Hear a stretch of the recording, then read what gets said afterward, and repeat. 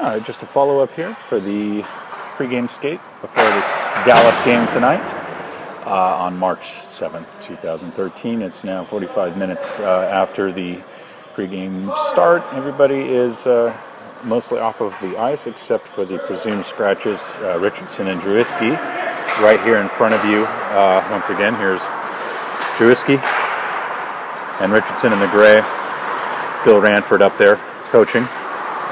And then here, of course, we have Jonathan Bernier in net, and that means he's getting the extra work, which in all likelihood means he is going to be the backup tonight.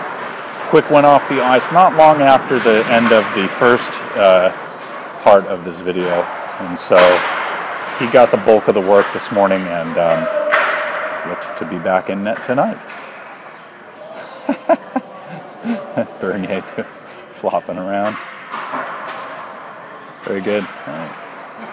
That's it. Signing off. Until next time.